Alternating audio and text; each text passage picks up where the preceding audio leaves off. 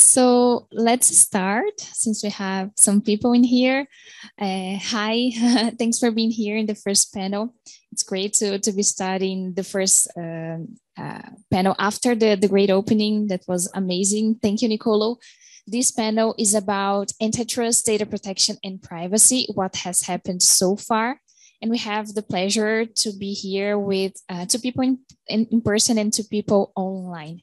We are going to share the screen later to make it easier so you can see them.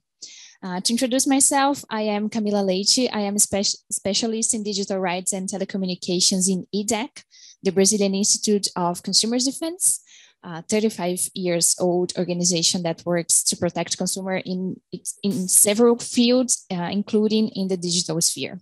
And we make this effort to intertwine consumer law and also competition law and data protection. And in here we have this panel about this intersection and how authorities deal with that in digital markets. So I will start presenting our panelists. First of all, the panelists that are here with us. I have in my left side, Bruno Renzetti, which is a lecturer of competition law and regulation at INSPER, University here in Brazil, and associate attorney at Hapner Cruz Advogados. We also have Nicolo Zingales, which is a professor of information law and regulation at FGV, where he leads FGV's e-commerce research cluster. And it is also a UNDP consultant in digital markets for CADE. And online, we have also Maria Paz, which is a lawyer and head of legal policy and research for Global Partners Digital, a social purpose company working to enable a digital environment underpinned by human rights, and Erica Douglas, who is an associate professor at Temple University Beasley School of Law and has recently published an amazing article about agency collaboration in the digital regulatory ecosystem. To make this panel more dynamic and so we can have a fresh start, we are dividing our panel in two moments. First of all, we'll have 3 rounds of quick conversations, quick answers in main questions of these intersections. And then we are going to pass the floor to you. We want to hear your questions on how to develop this intersection and how this is being developed.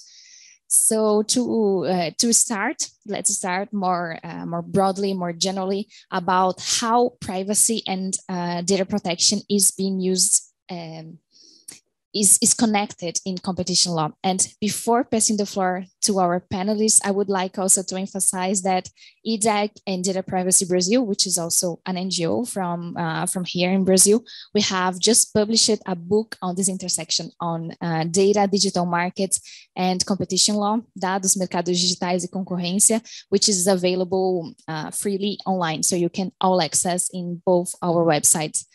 We can send the link to you later. But let's understand more of this intersection. And I will start with Bruno, and then I will go online to Erica, Maria Paz, and Nicolo. You will have each one 4 minutes in this first part. So Bruno, how does competition law, privacy, and data protection interconnect? That's a tough question. Thanks, Camila, and feel free to interrupt me if I go over my time.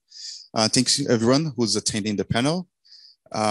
So when Camila and I came up with the idea for the panel, and the title is self-explanatory, what has happened so far? Because we've seen for at least the past 10 years, this great interest in how data protection and privacy would connect with antitrust and how antitrust authorities would look at those elements when analyzing both mergers and conducts. But what has happened? What do we see in practice? And I think for us to really understand what lies forward or what has happened so far, we need to take a step back to understand what is the real connection between data privacy protection and antitrust. And for me, I think the most compelling argument for this change is that antitrust has always been very focused on price and price standards and how price affects competition and price as the main standard of competition between firms. And nowadays we see that with the advent of zero price markets, price is not so much important anymore. There is lots of competition on privacy standards or how to protect your own data. So it seems to me that it is impossible nowadays to really analyze antitrust without taking into consideration privacy standards and data protection.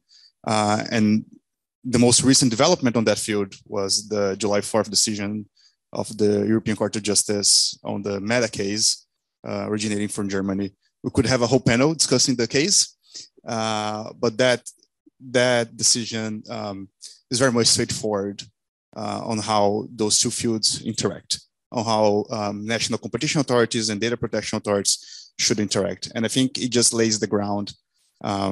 If there was any doubt remaining on whether antitrust should care about privacy or data protection, I think those doubts do not exist anymore after the European decision. So I believe that our task as academics, as practitioners, as people in the civil society, and as activists, is to really understand what changes are happening in the concrete world, and not only in the papers, not only in our discussions, but how authorities have analyzed those matters in the past few years. And I think that all comes up to the decision of the European Court of Justice. So that's just some initial remarks on the topic. Thanks, Bruno. I will pass over to Erica. Thanks so much for letting me join remotely. I hope to see everyone in person another year. And Camille, please let me know if you can't hear me well. That was a great start to what we're going to talk about here today, Bruno. And I'll just flag competition and privacy law, sort of the theme that you raised. They're interacting more than ever before. And so I think your point was primarily that antitrust should care about data privacy. I think it's also well worth sort of the privacy attorneys in the room taking some time to understand the implications for competition, because they're going to be issues for your clients. And so a few examples of where this is appearing, just to show its significance, the Global Privacy Assembly is paying attention to this space. So the organization comprised of the leaders of privacy agencies around the world. And I helped them to draft a report on this space. So along with Camille's report, there's plenty of reading here. And then there's agencies and courts around the world. I gave one example in the EU that are acting on matters that relate to both privacy and competition. The US, where I practice, is certainly very active in that area as well. One of our antitrust agencies has retained an expert in crossing over between privacy and competition. The UK and Canada are also doing a lot in this space. And I know the Organization for Economic Cooperation and Development is also looking at it. So this is a very, it used to be something that primarily academics were interested in, and I'll count myself in that, but it's really become an active area of enforcement that matters to counseling clients. So I think if we just step back for 1 second to frame the discussion at a sort of 10,000-foot view, a lot of the narrative in this space is that the two areas of policy are complementary. And I think that's probably true, but I also just want to emphasize that they can actually be in tension at times. And I hope that we'll talk about both today. But if you think about complementarity, I think both privacy and competition policy are seeking to promote trust in markets. So if individuals don't trust that their data will be handled in accordance with the reasonable expectations of privacy, they won't engage in those markets. And if they don't engage in those markets, then that affects competition. And so strong data privacy laws and their enforcement can set the stage for digital competition. And both of the areas are also fairly focused on consumer choice. So certainly, privacy law and notice and consent paradigms, which are still dominant in the US, but also antitrust in that it tries to promote competition, which provides consumers with choice. If there's a merger or if there's exclusionary conduct that can prevent consumers from having choice in the marketplace, so they could have poorer choices. So there's the sort of complementarity story, but let me spend 30 seconds on the sort of tension story as well. These two areas of policy can pull in opposing directions or can need some reconciliation. And an example of that is just that competition in the digital economy, as everyone in this room knows, often depends on extensive processing of personal data, right? Apps, online ads, search, those are all easy examples driven by personal data.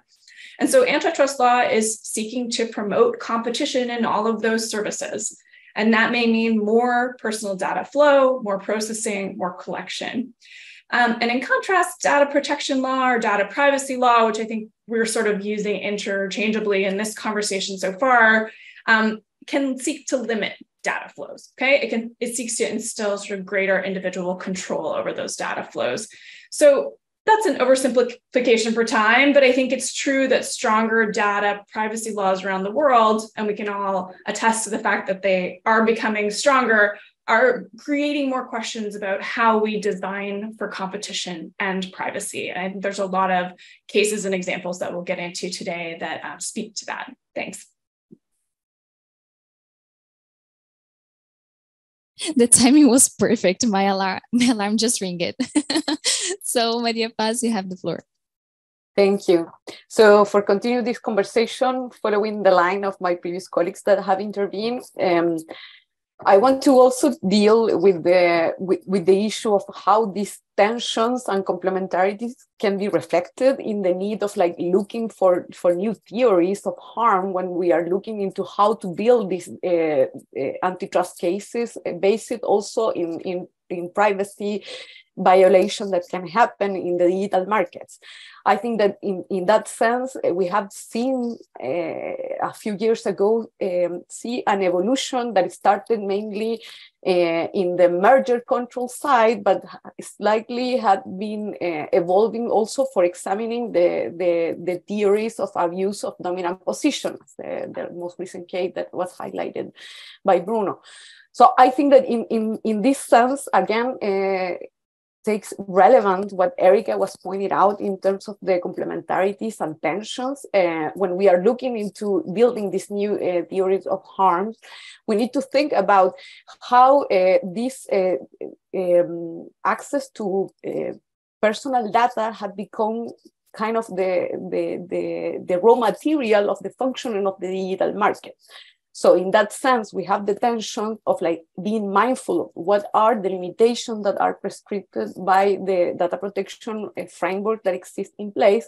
But on the other hand, how, for example, the theories of harm need to account for mechanism of like breaking the monopoly that can be built in the holding of the data, in order to ensure that over the future there is a healthy competition environment in which there are many different actors that can have access to this raw material that is basic for the development and the innovation of new services.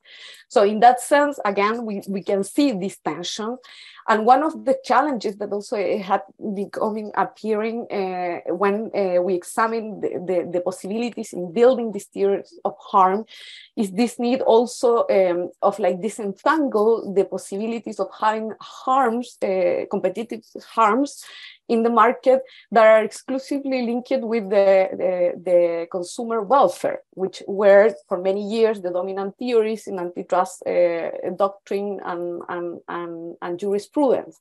So in that sense, looking not only in what can be like the short-term impact in the data concentration that is happening in the market, but also what could be the long-run impacts in terms of the availability of services, and how the possibility to ensure more diversity of actors in digital market, it's also a possibility of like push them for providing conditions in terms of privacy protection that they offer to their user that consider privacy actually a quality of the product in which the companies can be competitive on. So they are not only competing in price, which is the focus that Bruno was highlighting, that need to be abandoned to understand how privacy and antitrust engage, but also consider particularly how, for example, this can be in the case of merger analysis, an element that should be taken into consideration in building the counterfactuals in terms of the structure of the market. And in that sense, a lot has been pointed out in terms of like that this structural way to look at competition should not only focus in the final user welfare, but also focus in the possibility of business to access to data, and also offer competitive conditions in terms of better data protection. So my last point that I want to do in this, and probably Erica will go deeper in this during our conversation today, is the need for building these new theories of harm, either from the side of abuse conduct or merger control. We need much more cross collaboration between different bodies. So we have mentioned it already, antitrust and data protection, but there's also a layer to add on consumer protection that is also relevant in terms to better understand, gather the data, and understand how this access to personal data is very relevant in terms of the building of the market and the future of the market and the possibilities of innovation in the market, and understand better what are the tipping points that can happen and create situation of concentration that will be really difficult to surmount in the future. And in the same side, for the abuse conduct, understand better how the situation of control of data and concentration of data can create loops in which they are they are much more difficult for consumer to find the services with the quality that really is mindful for their privacy, and in general it can impact in the medium or long term the possibility of having more innovative services at their disposal. So I will leave it there for continue the conversation. Thank you very much for the opportunity to be here today. Thank you, Maria Paz, Erica, Bruno, and Nicolo for participating in this panel. I will end this first round with Nicolo. Thank you, Camila, and thank you very much, both of you, for the invitation. It's great to have this discussion also from people from all over the world. So I think that also in this discussion, we need to include the role of consumer protection. I know I will be a little bit of a maverick here because you want to focus just on those two areas, but it seems like it's part of the equation, right? So you have antitrust that takes care of the external market failures. So trying to make sure that consumers have a good menu of options to choose from. Then you have internal market failures, which are internal to the consumer. So how they're being persuaded to buy something, or they're being fooled, in some way. So that's the consumer protection part. And data protection kind of puts these two together by saying, I will both empower consumers by giving them access to data, understanding better how the decisions are made, and also protecting them, against domination. So because a lot of what data protection is about is correcting the information asymmetries that there are involved in the processing of personal data. So by that, you also fix or minimize the power asymmetry. So I think in that way, antitrust and data protection are both concerned with tackling power in some way. But I think it's also important to understand how to use data privacy within competition analysis. And so to that extent, I think we can think about cases like the Facebook Bundeskartellamt investigation, which we'll discuss certainly later, but where data protection was used as a reference, as a benchmark for conduct that is, let's say, abnormal. And so this is similar to what would happen in context, for example, of tax violations. I mean, to some extent it's similar, where a company doesn't pay taxes, and by that it gets a competitive advantage compared to others, and it manages to make lower prices and eliminate others from the market. So to that extent, if there is a violation, we can treat it similarly. But I think what is different in data protection is that you also put potentially at risk people, not necessarily creating a violation, but you increase the risk of exposure of the personal data, and you undermine to some extent their autonomy in the decision that regard them, depending on how the personal data are being treated and so on. So I think that a concept that is powerful to kind of reconcile the goals of antitrust and privacy is consumer sovereignty. consumer sovereignty is a concept that's been coined in antitrust discussion to mean that the market functioning basically will depend on the wishes of consumers. So the consumer with their purchasing decisions are able to drive the way that competitors battle up between themselves in the market. So this goes a bit beyond the classic understanding of consumer welfare. We can discuss, to what extent is already covered by consumer welfare, but I think that's a powerful concept, and it can promote autonomy. So in the end, what we want to promote is what we're discussing in the plenary, also autonomy of consumers. Another way in which antitrust can be considering the privacy aspects is through the fundamental rights lens. So of course, we have also this in other areas of antitrust. So when it comes to, for example, the prices of medicines and whether a company can refuse to sell some patents or licenses to patented technologies that can put in danger the whole population. Think about Brazil, a lot of people need some medicaments and all of a sudden the prices are too high or the companies don't want to license it. Here, the government intervenes because it wants to save citizens. It's a clear case because there is a right to life involved. But we can adopt a similar approach when it comes to privacy and data protection, saying, there is a red line that you cannot cross. And on this basis, the authority should intervene to secure that fundamental right. So not just looking at the efficiency in the market.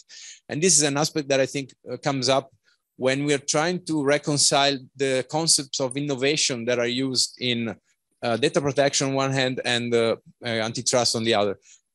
Too often in antitrust, when you're trying to justify a conduct, you basically will need to show some efficiencies that are typically not understood in a very broad sense, but they refer mainly to some technical improvement or better efficiency in distributing a certain asset. And we need to also start considering a better sense of trust, as it was said earlier, for citizens, as an improvement, as a potential innovation defense. So I think that this is a first provocation about how we can consider those elements. That was fantastic. Thank you for these answers that my head is full of questions for you. And talking about questions, we have the Slido link in here. So if you have questions, you can either enter on the QR code or use the link. And we will also have a moment to take like 2 quick questions in here too, but feel free to add on that. And just to comment a little on the answers that were presented, and especially for Erica and Maria Paz, in here we have mostly data protection laws. So it's very interesting that we are talking inside competition law tools, but also criticizing that in the sense that we have to understand the limitations and on how these 2 fields can cooperate. Bruno also mentioned the Bundeskartellamt decision, the European Union decision on the Facebook case, which is very important. And I hope that you can comment that on later too, because I think that this could influence Brazil also on how data protection authority and the competition authority intertwine and also other jurisdictions. Also, I really liked what Nicolo mentioned about fundamental rights, because sometimes we separate these different fields as isolatedly, but this is just a fictional way of law to divide different fields. We have to make this combination and to understand the real issues, which is about the consumers, which is about data subjects, and how this affects people in the end. But we are talking more broadly on theory, on how these interconnections are made, but we also can talk about practice. So how competition authority is applying these concepts in practice, how data protection is being used inside competition law.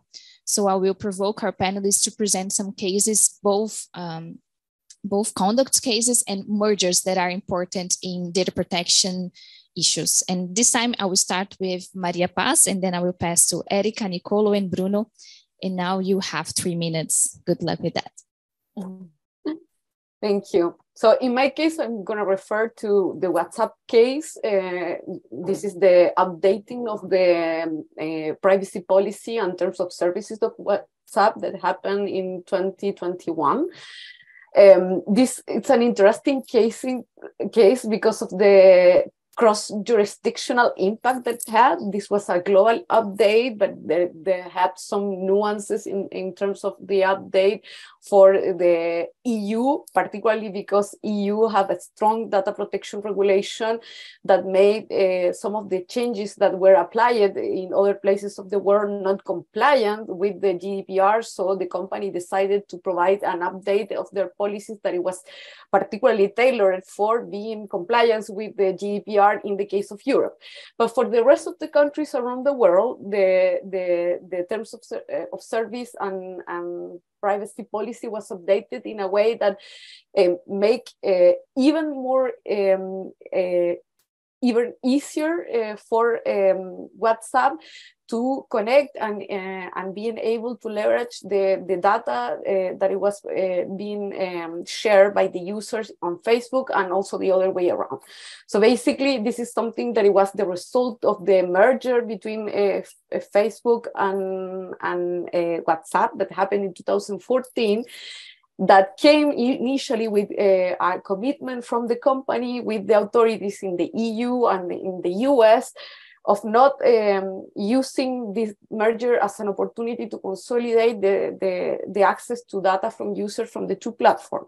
But over the time, the company actually didn't fulfill this commitment. This gave place also to a specific enforcement in the US with fines finally for the company. But the thing that over the time, this implied that the company was updating its policies in WhatsApp for like communicating that they will be using the data coming from WhatsApp for Facebook purposes and the other way around. So at the end, what the 21st changes implied, it was the consolidation of this path that it was already happening from 2016, but also adding an additional layer because in this particular case, the update included also the use of WhatsApp as a business platform. This is really highly relevant. We are talking 2021. We were in the middle of the pandemic of COVID. Many small businesses started to use it in a much more intensive way. The WhatsApp as a business platform, particularly for small and medium companies. So this was really relevant, and considering that the landscape in different jurisdictions, which is particularly the case of Latin America, in which the participation of WhatsApp in the market of messaging apps, it's really higher. This provide the opportunity of this updating of the condition as an opportunity of leveraging the dominant position that already WhatsApp had in messaging services for fooling this platform that is more kind of an e-commerce business-oriented platform. So what was interesting in this case that it had combination in the two sides. The element that was taken on in some jurisdiction, particularly I had the opportunity to analyze in an article that I wrote with my colleague Michelle de Souza about how the case was examined in Argentina, in Chile, and in Brazil. So the elements that were curious in this three jurisdiction in Latin America is that all of them have some level of involvement of authorities from the consumer side, the competition side, and the data protection side.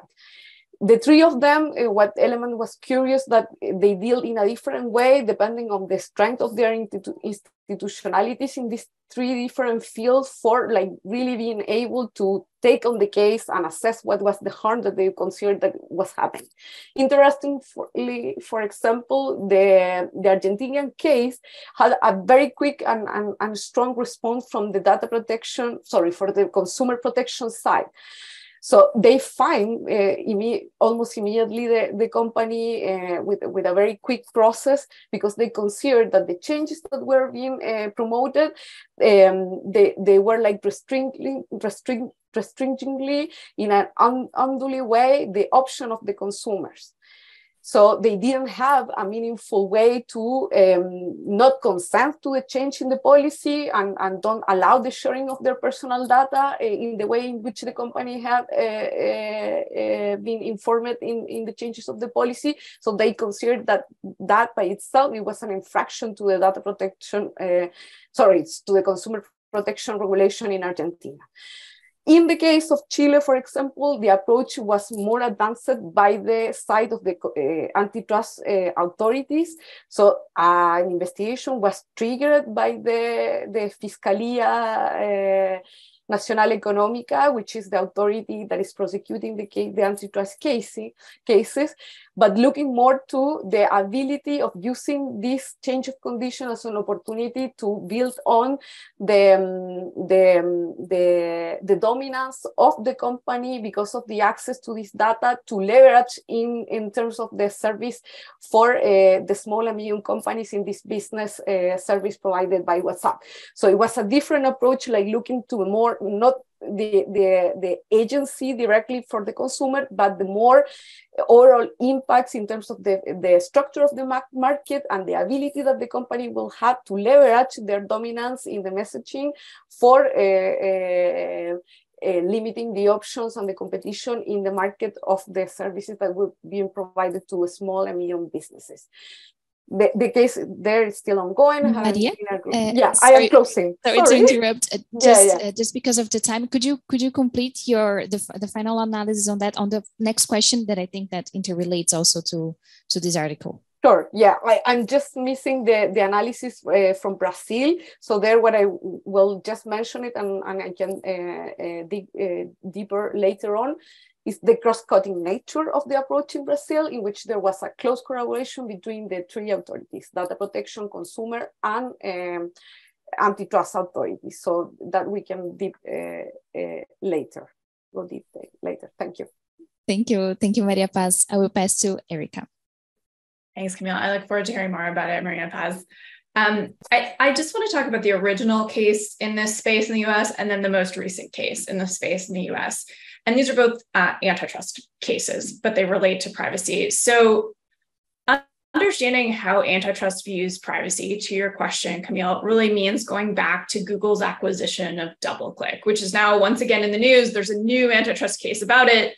But originally, when it happened in 2007, the Federal Trade Commission, one of two antitrust enforcers in the US, reviewed this acquisition to determine whether it would have negative effects on competition. And in doing that, the agency recognized for the first time this idea of privacy as quality. And it's really become the prevailing view in other jurisdictions as well, the EU and Canada definitely. And what I mean by this idea of privacy as quality is where Bruno started us off today. Purchasing decisions can be based on price, but if you think of the last thing you bought, it may not have only been price-based for your decision. It could have been the quality of the product, the services that come along with it, how innovative it was. And individuals might also consider privacy when they're selecting among products and services that are available. Does a smartphone protect my privacy? Does a browser protect my privacy? And is that a reason to choose it? And so the FTC really acknowledged for the first time in Google DoubleClick that in some markets, and it's market dependent, privacy could be the basis of consumer choice and therefore the basis of competition. And that kind of started at the interactions between these two fields. So that's what I mean when I say privacy is quality. And the Google case was a merger case back in 2007. And what's interesting since then is that now we're seeing the same theory of privacy quality start to appear in conduct cases. And by that, I mean not transactions, but an individual company doing something to impact competition. And a very high profile example of this, also an ongoing case, is the FTC's case against Meta. This is really the first government abuse of dominance or monopolization case that recognizes data privacy can be the basis for competition. The case started in 2020. It's now in discovery and will likely go to trial in 2024. But the FTC is accusing, I'll call them Facebook, but Meta, of using its market power to erode online data privacy. That's part of the allegations.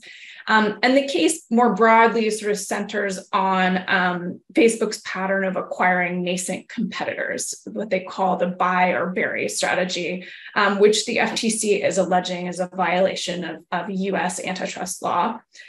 But what's interesting for this conversation is that the FTC is arguing that Facebook used its market power over social media markets to lower levels of privacy quality, so to make them lower than what they would have been in a competitive market for social media services.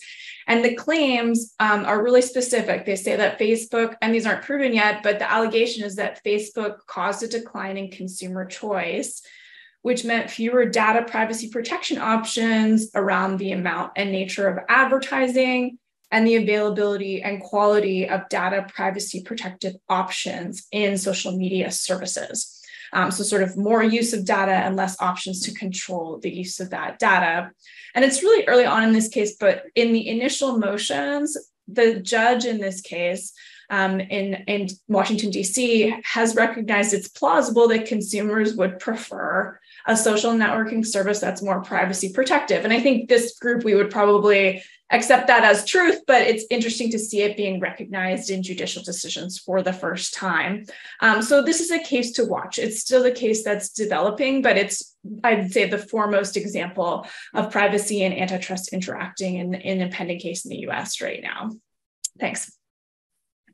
Thanks, Erica. That's amazing to recover something that was discussed more than 10 years ago, and now this the same justification or a similar one is being used right now to assess another case.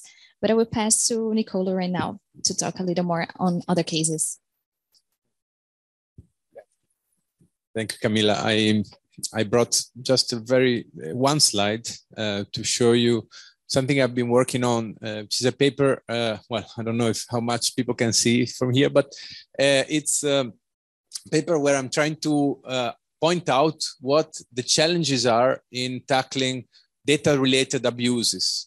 And so here I put all the characteristics of data, on the vertical line, and here the types of conducts that are being investigated by antitrust. And what I want to focus on here for the purpose of this conversation is just this part here, which is individualization. So data can be used to individualize the action to one specific target and make it more effective. So here, maybe let the first part, exploitative discrimination, exclusive discrimination. Well, it's obvious, it's not clear when you are being offered a different price, how prevalent that is. So, because one of the reasons why we want to condemn price discrimination from a competition law perspective, traditionally, is that, if it doesn't lead to an increase of output. So like in the case of Uber, Uber increases the price because it wants more drivers to be on the road when it's most needed. So that is a legitimate reason for using. However, if the price is changing depending on the person who is calling the Uber, maybe because they have a low battery, etc. This is no longer a measure to increase output. It's a measure to exploit the consumer, but we don't know how prevalent that is. So maybe they do it only for a few people, and that is not enough to say, well, this is an anti-competitive conduct. Maybe it's an issue that doesn't have to be dealt with by competition law, but by consumer protection or data protection law. With regard to exclusive agreements and loyalty rebates, what's the problem? The problem there is that a company can have an installed base of customers to which is selling a lot of its products, and it wants to convince them to buy more from it than from other competitors. So here, the theory that is used is called leveraging. So you leverage your position in the installed base of customers to expand your market power into the additional part that you didn't have. How do you do this analysis of application of leveraging when you don't know how many targets there are for this strategy? So if the company can precisely put a price that it knows it convinces some people to make the switch because of all the data that it has with them, it makes it more difficult to analyze from an antitrust traditional perspective, if there is a leveraging. And this is, by the way, something that is currently being discussed in the case involving iFood and the food voucher program. So there's a food voucher program that allows employers to give discounted meals to employees. And iFood is one of the most powerful food delivery apps for consumers. But it also provides, this platform for full vouchers that it offers to companies. And here, what it's alleged in the complaint is that they are using the data regarding some of their clients that are also CEOs of these companies to convince them to make the switch for the whole company. So that's another issue that I want to point out. With regard to excessive pricing, as Bruno said, yeah, we should go beyond the use of just prices for making transactions in the market. The Argentinian authority in the WhatsApp case also said this is an excessive and irrational data collection. However, what we have in competition law is a test that is based on whether the price that is imposed is far beyond the reasonable economic value of the product.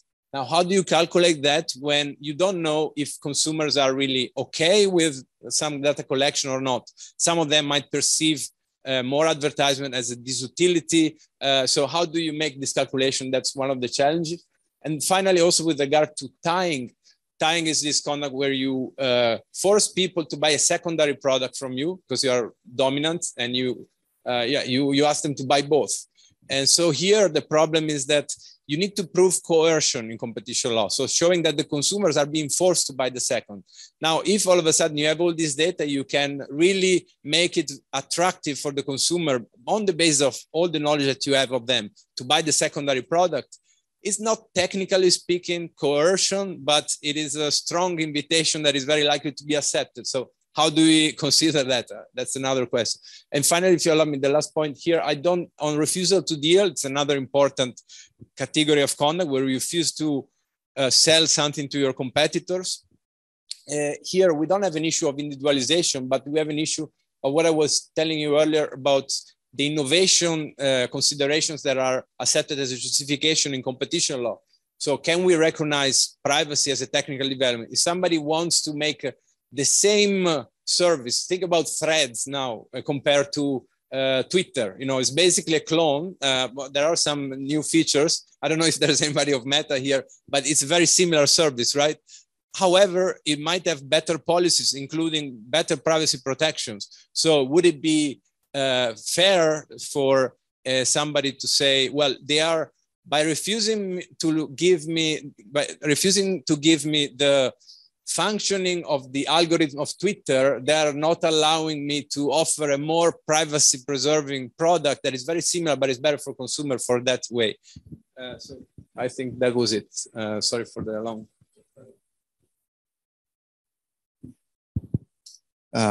So just to wrap up this topic, I think it's useful to talk about the Google Fitbit merger as well. A few years ago, Google bought Fitbit. I think Fitbit was not very popular in Brazil at the time. It's like a wearable, like the Apple Watch, much more popular in the West. And then Google proposed this acquisition to the European regulator, and it was cleared in 2020 after a lot of discussion. What is interesting about this case is that privacy and data protection was not seen as a competitive standard, but there was a really interesting concern of the protection of data itself due to the fact that Fitbit collects a vast amount of data related to health mainly. And as we know, health data is very sensitive. And the competition authority was very concerned about how Google would deal with that data, especially regarding advertisement, if Google would use the health data to promote target advertisements.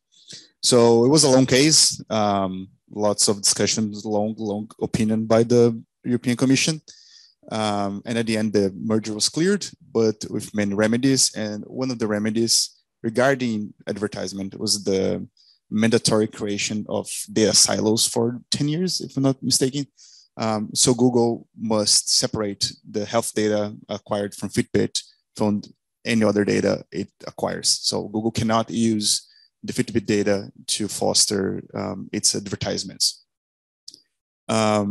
This merger, this clearance of the merger was not without criticism. Those many scholars wrote papers about the merger and how the commission did not find a good enough solution, especially because the remedy is very hard to monitor. It's very hard to monitor whether Google is in fact separating the data and not employing the data in the goals that was not supposed to. So one of the arguments against the case is that if the remedy is too hard to monitor, why don't we just block the operation? It creates a huge cost to the authority to monitor the remedy. And another point that has been raised lately is that the Google Fitbit case was analyzed before the DMA. So what would have happened had the DMA been in force when Google submitted the transaction to the European Commission? I think the outcome would be very different if the DMA was enforced back then. But what we have now is that Google did clear the operation with all these remedies, and I think our task as scholars or civil society is just to see where it goes and how the remedy is in fact monitored. Thank you, everyone. So we had Maria Paz presenting a case that was analyzed in different jurisdictions and had some different responses to, depending on which authority analyzed that. Erica brought a case that was a merger case that was presented more than 10 years ago and has influenced the business model and how competition authorities analyze these issues. Nicolo has presented concretely which conducts can be worrisome in digital markets, and Bruno brought a merger that it was recently presented, but was presented before a regulation that has some impact in competition law too. So we are starting to deepen our analysis on these intersections. And until now, we were talking more inside competition law on how this is being assessed. But we also have some opportunities, and we also had some cases of concrete collaboration. Maria Paz was just starting to mention that on the WhatsApp case in Brazil, for example. So I would like to hear more from all panelists on how can policy on these two fields can be developed and strengthened, and how the cooperation is being and can be developed. And before passing the floor to the panelists, I will come back after I stop talking. I will come back to the slide of the questions, and I will provoke you to think about questions too, because after these answers, we are going to pass to the final round of questions and final remarks. And this time we will start with Erica, and then Maria Paz, Bruno, and Nicolo. Please, Erica. Thank you. So I think the important message here is that you and your clients, if you counsel in privacy, can expect to see a lot more collaboration between competition and privacy authorities. And I think that has come across from our discussion here today. But let me delve into what that actually means. More information flow between the agencies, joint investigations and cases between the agencies. And in the UK, there's probably one of the leading examples of that, aside from the one that Bruno just gave us. There was a joint investigation into Google's privacy sandbox, into changes it made in terms of who could have cookies on Google Chrome and who could have access to them. Because if you think of advertisers having access to cookies on Google Chrome, that enables them to compete with Google. And so there, both the privacy and the competition authorities were involved in investigating a change that Google was making. And the investigation ended with the company agreeing to competition and privacy related conditions. And then I think we keep sort of dancing around this July 4th case from the top European court involving the Federal Cartel Office in Germany and Facebook. But that case is interesting for the cooperation point because it really reinforced the importance of this interagency cooperation. The court essentially ruled, and Nicolo and anyone who does more European law can definitely add to and correct on this, but essentially ruled that competition authorities can consider privacy law violations when they're assessing an abuse of dominance. And that's really significant because it sort of brings privacy law into antitrust law in a significant way. But the court recognized that that creates the risk of inconsistent interpretations of privacy law. So the competition authorities and the privacy authorities could come to different conclusions about what is a privacy law violation. And so to minimize those sorts of inconsistencies, the court really emphasized, and I'm using their phrasing here, that the agencies have to consult and cooperate sincerely. Okay, consult and cooperate sincerely. And that if there is an applicable decision in privacy law, the competition authority has to follow that decision. So it's a really interesting case from the perspective that agencies were already cooperating or thinking about cooperating, but now they've really been directed to cooperate. So this is something that you will definitely see in the future. I do want to pause and just say, agency structures certainly vary by jurisdiction. So the US and Colombia, for example, are a little bit unusual in that one agency enforces both competition and privacy law, and to our earlier discussion, consumer protection law as well. But I'm talking about the international norm, which is more often a separate agency for antitrust law and a different agency that does privacy law. And when they're separate like that, a really common tool for their cooperation is a memoranda of understanding, which is just an agreement between agencies. And they can vary really widely in what the MOU says and what the MOU actually does, right? Like, does the agency actually bring the MOU to life in their collaboration? In the US, MOUs often will enable information sharing unless it's otherwise prohibited by statute, the referral of cases, staff exchanges. But we're also seeing some jurisdictions think about statutory obligations on these agencies. For example, the UK considered, should the privacy agency have to think about the effects on competition of its actions? And if you're going to obligate the privacy agency to think about its effects on competition, maybe the best way to do that well is to require cooperation with the competition agency. And so I have an article about this with University of Virginia. If you want to read more about it, talking about how we can strengthen these sorts of interactions between agencies so they happen in an effective way. But from a practical perspective, I think you really do have to expect more information flow between these agencies and more of the types of matters where there's not just one enforcer, but actually two enforcers involved, which can certainly bring complexity to practice. So it also means it's valuable to have some ability as a privacy lawyer to spot competition issues and involve competition colleagues and vice versa. So a little bit more collaboration across in practice. Thanks. Thank you, Erica. Maria Paz? Yeah, very similar to Erica, and coming back to the example of what happened in the WhatsApp case in Brazil. This is a good example of how this happened in the practice, because there are like institutional limitation, what it was Erica was pointing out. There are different structure in different countries, and the authorities have become more creative over the time in trying to find their way in which this collaboration can happen in a concrete case. The Brazilian example, the three authorities, consumer authority, data protection authority, and antitrust authority, they came together to issue an order with recommendation for the company in the case of the update of the terms and conditions and privacy policy for WhatsApp. And they try to integrate the different elements coming from the different expertise in terms of, like, for example, demanding from the consumer perspective to hold in the abusive conduct that it will imply, for example, to suspend the service for the user that didn't agree with the change in the terms of condition and privacy policy, but also, like, coming from the data protection angle, asking the company to be much much more transparent about what were like the concrete impacts and the elements of the change of the policy, which is something that it also was heavily criticized in other jurisdictions in terms that there was not enough clarity for the regular user about how those changes will imply concretely them in the use of the service. So those are some of the elements that are relevant in terms, again, of like measuring how the theories of harm can be built from the different fields of expertise, in this case, from the data protection side, but also from the antitrust side.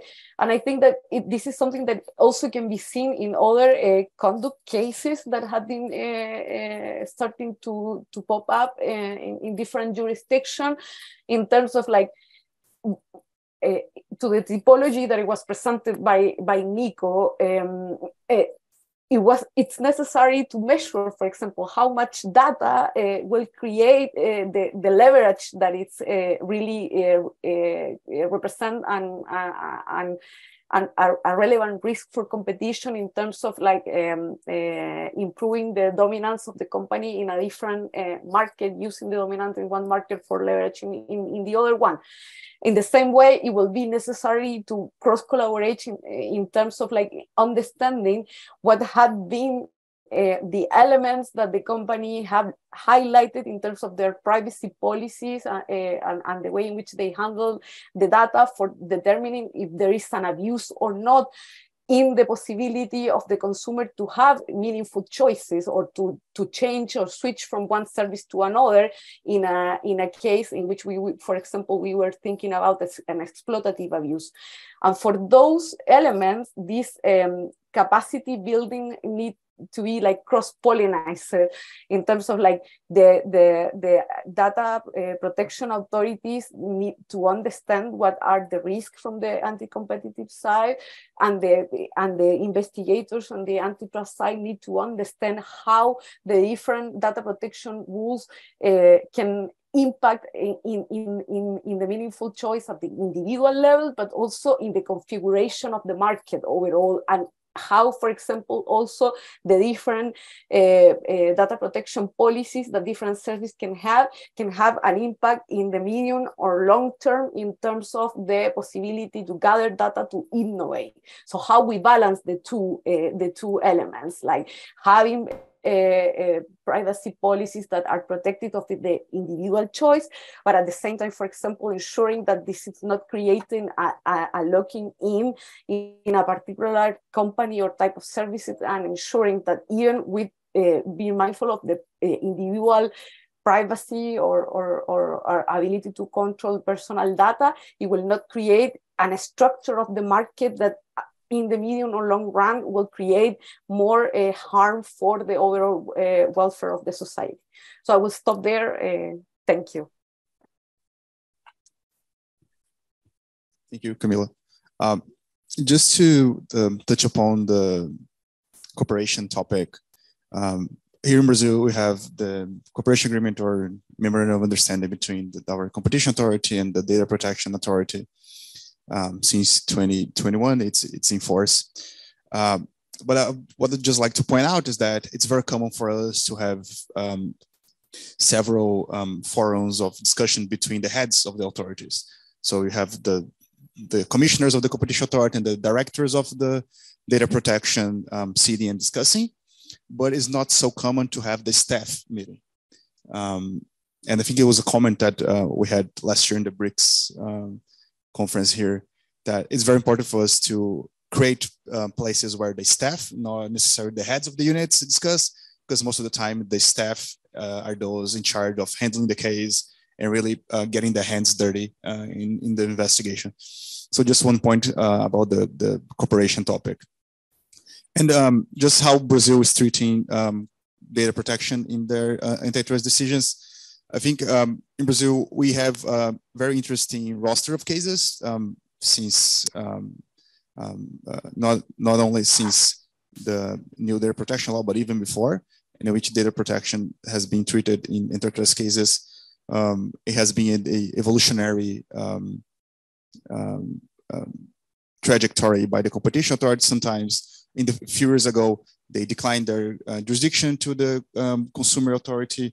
And nowadays we have seen merger cases in which our general data protection law is brought into the argumentation of the antitrust cases.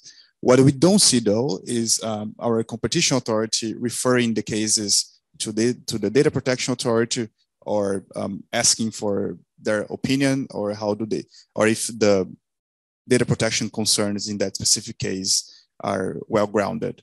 So maybe we could learn from the European case, in which there's a lot of interaction between the national competition authorities and the data protection authorities, and foster this more institutional cooperation between the two authorities here in Brazil, especially when data protection and privacy is in the heart of a merger case or a conduct case. So create a direct channel in which the authorities can ask for how privacy should be considered in that specific case. Okay, briefly to complement by bringing up the Facebook case that was already mentioned a few times now, or Meta platforms as called by the ECJ. So until now, what has happened is that in a lot of cases, especially merger cases, the authorities were saying, oh, this is not our matter of competence, we'll leave it aside.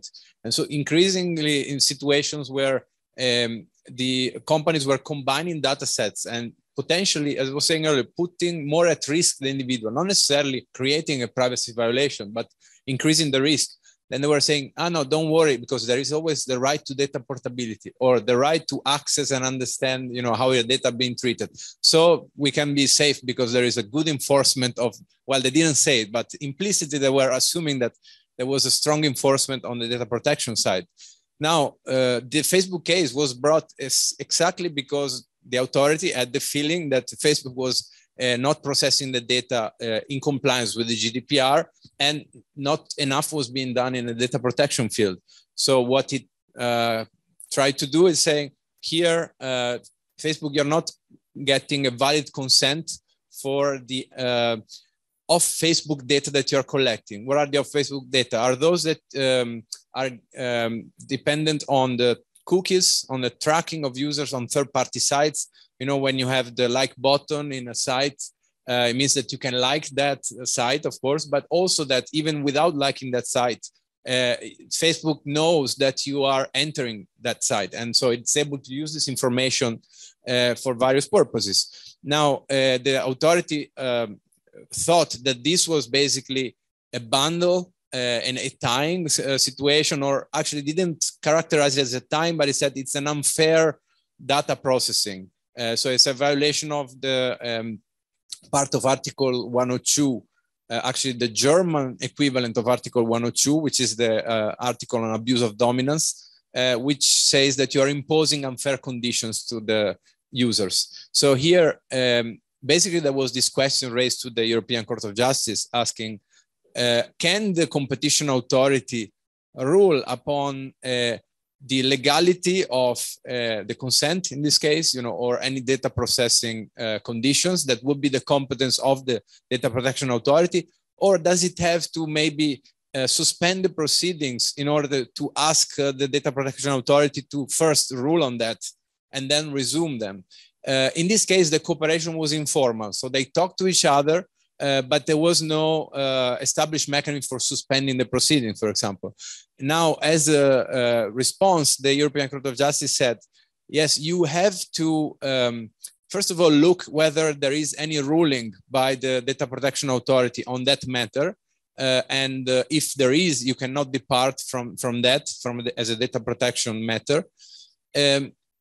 Secondly, if there is no ruling, but you are in doubt about the legality of this practice, you can, you need to indeed ask this to the data protection authority, and they have to respond within a reasonable period of time to you. Now, they didn't say how much is that reasonable period of time.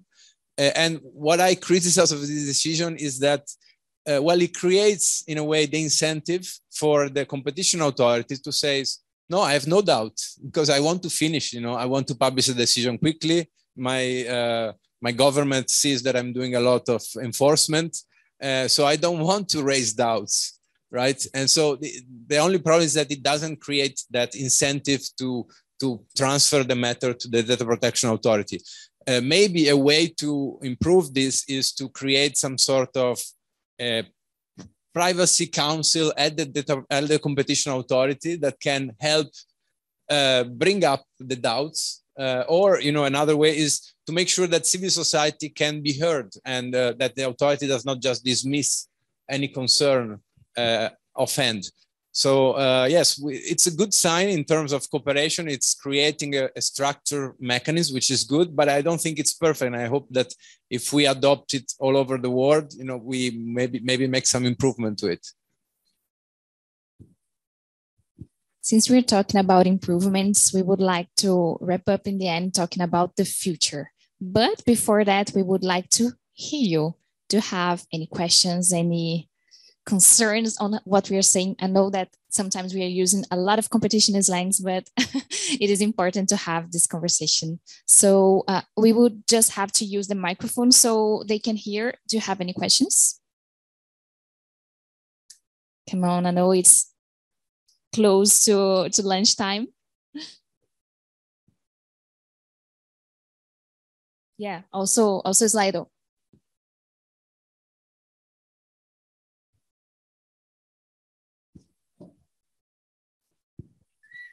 Thank you. I think my question is for the Brazilian ones, and I really want to know your perspective over the exploitative abuses, conducts, and this intersection between competition law and data protection, because we are seeing, like in other countries, that we have some cases, as we are talking here, Meta cases and maybe Google cases and other DMA cases that explore this exploitative abuse figure. But I always wonder if in Brazil we can use it without having a competence problem. Because every time we talk about consumer intersection, tax intersection, there is this competence problem. So I really want to know your opinion about this topic. I'd like just to jump in Monica's question. Considering this thread case, not really a case. There's not a lodged case before the Data Protection Authority, but there is this ongoing studies, right? That the ANPD published last I think couple of weeks ago, and the thing is, well, in the EU there are some in the Court of Justice's judgment about the Meta case, there are a lot of interpretive a lot of interpretations, right, about the legal basis, the legitimate interests, the contract, execution of contract and stuff. And we do not have this in Brazil yet. And I think the one additional, element or something that we should, or I wanted you to consider is in Brazilian case, considering this specific case of threads, and we do not have these guidelines in any decisions of the Data Protection Authority about these legal bases, and how what do you think about, should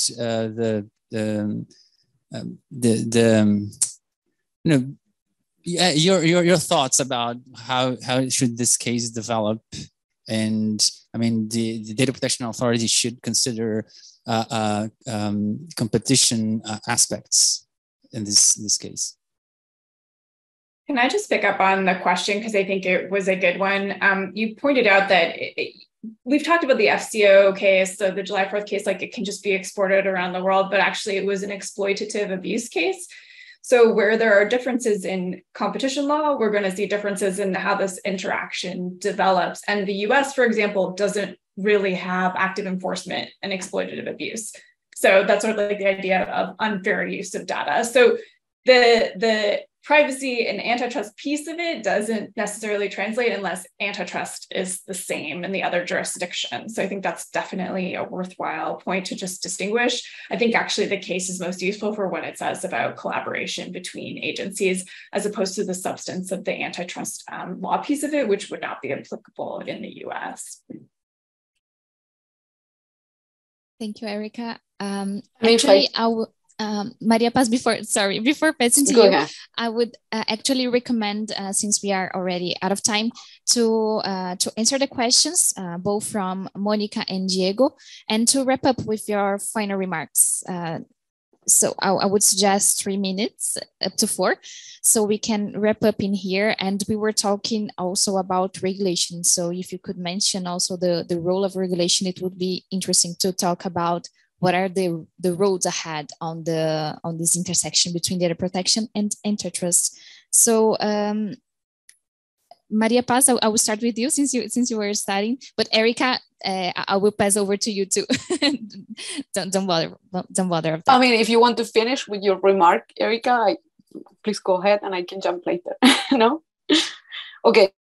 I mean, if not, my point was just connected to Erica's point. I think that all jurisdictions have struggled with exploitative abuse conduct. I think there is no any jurisdiction that in recent time had a strong file for exploitative conduct. I think that this case of digital markets is a particularly good place in which that theory can evolve from a doctrinal point of view. But it's precisely the point of in which there is much more collaboration needed, in the sense that I was highlighting in my previous intervention, because for understanding what is abusive in terms of data protection or consumer protection, I think that it's for the two of them, it works in the same way. The antitrust authorities need to be much more knowledgeable about those fields of law, or having a more direct collaboration and ensure that this is happening in a more effective way, either by the suggestion that Nicolo was making of having a council, someone with that expertise in-house in the antitrust authority, or having these memorandums of understanding or institutional mechanisms in which the cross-pollination can actually happen. Otherwise, these theories, it will be really difficult to build, and it will happen what Monica was pointed out in her question, which is like the excuse, the easy excuse for the authorities for taking this out of their plate, is saying that it's out of their scope of competence, and that cannot be anymore the case, because we need that someone take the whole potato and do something about it. So yeah, and my close remark on this, it will be like, for this, I totally agree with what I think Nicolo was pointed out, and also something mentioned by Camila in terms of like what could be the role of civil society organization from the different fields, from the consumer protection side, from the antitrust activism, and from privacy side, or more extendedly digital rights side, in terms of like pushing this kind of cases, and also like helping the authorities to figure out how to put the pieces of the puzzle together. I think that, coming back to my landmark case that I presented today, the WhatsApp case, it was a good case in terms that there was a collaboration at the international level of many civil society organizations that were like pushing at the same time and providing information to the consumer, data protection, and antitrust authorities in different jurisdictions to try to raise the attention and showing this connection between privacy and antitrust. So I think that there is much more to continue doing. There's this good example that are already happening, but we need more activism on that and more interest from each one of the fields in connecting with the other. I will stop there. I think that I will leave it open, the regulation question, for my colleagues. Thank you so much, Maria Paz. Before passing to Erica, I would just highlight that I put in here a link. If you cannot read online, it's bit.ly/CPDP traço antitrust dash antitrust. In here in this link we have the references that were mentioned by the panelists. So we have the articles mentioned by Maria Paz, Erica, and also Nicolo and Bruno. So if you're interested, you can have access to all of them, and they are open freely online. So Erica, could you make your final remarks? Thank you. So let me get back to where we started. I warned these areas of law are not sort of uniformly complementary, that they can have some tensions between them. So I'll circle back to where I think that's headed in a minute or less. So we talked today about US competition law and globally understanding privacy as a factor in competition, both promoting consumer choice.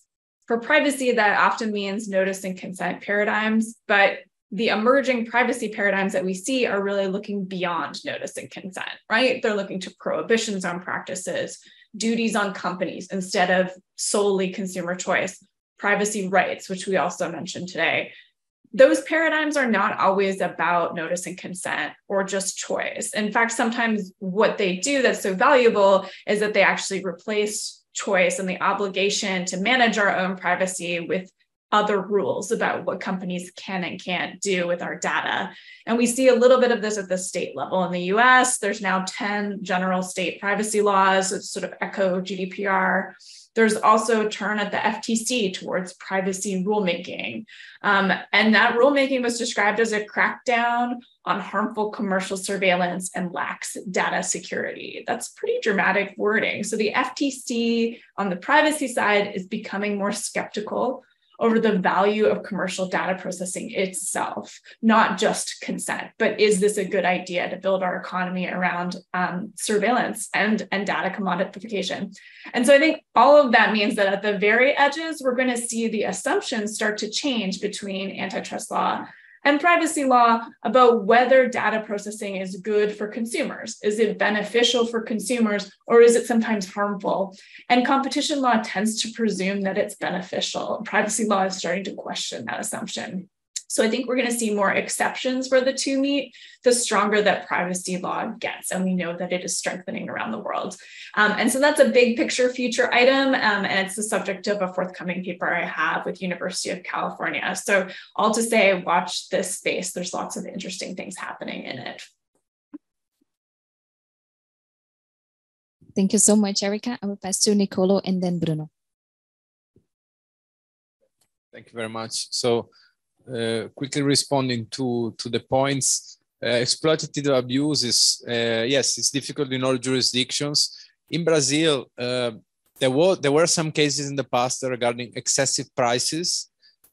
However, excessive prices was also, so there was a provision saying it's illegal to arbitrarily increase profits, but it was removed from the last version of the competition law.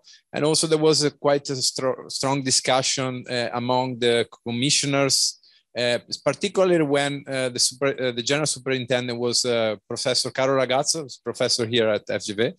And he basically summed up all the cases and said that antitrust should not be concerned with excessive prices.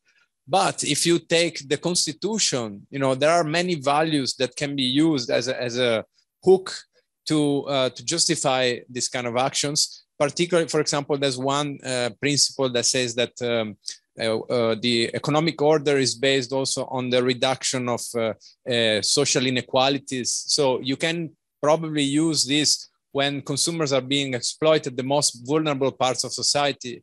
You know, you can argue that there's a lot that can be argued based on the Constitution. And I think the data part would fit also in that.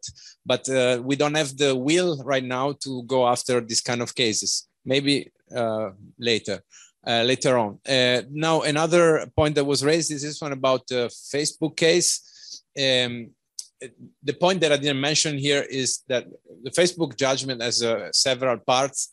One of those was about the cooperation. The other one was about basically whether consent is really can be called free consent when it's given to a dominant company. And the court also spent some time saying, well, when it's not necessary for the operation of the service, then it's not freely given consent. There should be the option to give consent to a version of the service that doesn't involve this third-party website data. I don't know how this would be applied in Brazil, but I think there is some support for the idea that we can apply the same principles here, and the same with regard to the contract. I think actually the consent and contract can be treated in a very similar manner. What is most problematic is the legitimate interest that has no regulation here, right? And so I think we need to help the authorities to figure out how to measure what is an unreasonable intrusion. We need some more guidelines in that respect. I don't know about the threads case. I'm happy to discuss later, Diego. Okay, now going back to the final points, what can we do? I think the authorities need to start measuring more, particularly because sometimes, as I was pointing earlier, you try to use the data to make an offer to somebody that they cannot refuse. So how can you measure these nudges? I think nudging dark patterns is an area where you have the intersection of competition and privacy that will be increasingly important, and without access to the data. So this is something that is being now proposed by several regulations, including the Brazilian fake news bill and the DSA in Europe. It involves allowing more access for researchers to understand the effects of content moderation choices, for example. So this would be a way forward to also for the authorities, the antitrust authorities, to understand the effects of a certain conduct that involves, most of the times in the digital space, content moderation. Then I think that in terms of lessons, also we need to adjust the theories of harm a little bit to recognize the particularities of data. What I think also in the context of excessive prices, excessive data collection, we need to find a way to measure the preferences of consumers so that you can say, well, this has gone beyond what they would have accepted. You cannot do this in a blank state. You need to kind of measure what are the groups of users that you have who gave consent to certain things being collected in a genuine way and who didn't. And then finally, we need a clear cooperation framework, right? We need more streamlined rules, not just as it's been done today. There are MOUs, agreements between data protection and competition authority that are more general. So they say, we will inform each other, we will hold conferences, we will think about theories of harm. But one problem is if you are a competition authority and you are in a case involving, in your evidence, you have a data protection breach. Can you pass this information, which, is problematic for the rights of defense of the company, to the data protection authority? Like, you need a confidentiality waiver from the company, or you need an agreement that preemptively already facilitates this exchange of evidence.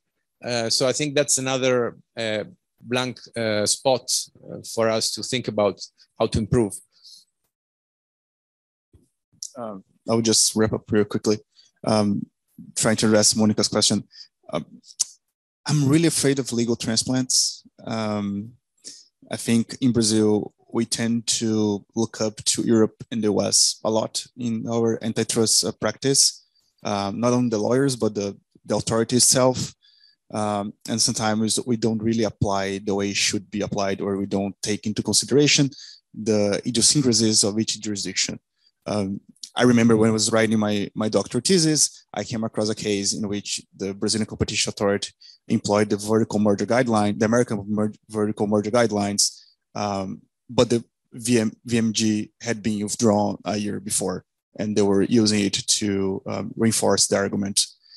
So I'm really curious to see how the Facebook decision is going to be applied or understood in Brazil. It's the topic that Antitrust has been talking about for the past 2 weeks, and there's lots of different interpretations about it. But I would bet that we're going to see it cited in Brazilian decisions very soon. And I don't know if it's going to be in the correct way, applying the theories of harm that we're using in Europe in the Brazilian context, without taking into consideration our the specifics of the Brazilian law. So what I would say is that we just need to be real careful about how we import those decisions. And as Erica said, the cooperation part of it is very important. I think that we can take into consideration very much here.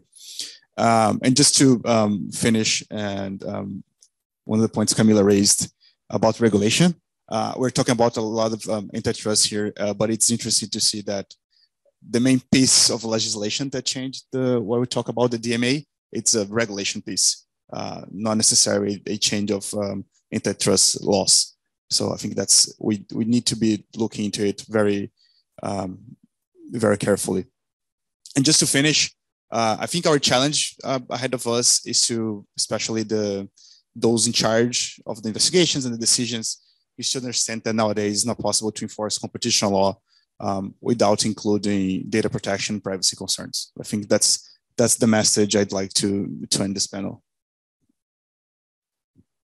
Well, thank you. That was really interesting. And it is interesting also that we are having like a multi-jurisdictional and multi-stakeholder in some ways debate, and we have a lot of consensus. But we have to say that we have used more competition slangs and competition lens of competition, and we have not entered, for example, on the data protection analysis by itself. So we could have other panels on these intersections, also considering other lens. I know that some of you are data protection lawyers, so we would love to talk more with you in hallways and etc. But you can see that we have a lot of challenges in the future. So access these references that we have shared with you in this link. And thank you so much for being here, even with the delay. And thank you, panelists, Erica, Maria Paz, Nicolo, and Bruno for this. See you.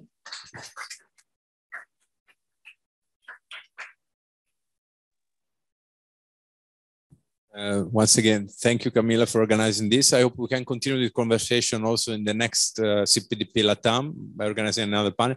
And I want to thank the two remote speakers that honored us with their presence from afar. Pleasure is what we want to do here, encourage everybody to participate. So thanks a lot again.